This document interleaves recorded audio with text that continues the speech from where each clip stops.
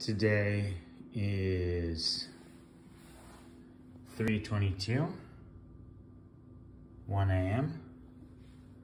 You'll notice this says System Reserved D. That's the D drive because I just plugged the hard drive that was in this machine. I put it in my external drive.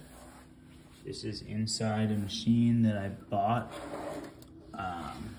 It's a used machine. Here you can see some details. And then this is an HP machine. I bought two of these. One of them worked and one of them never worked.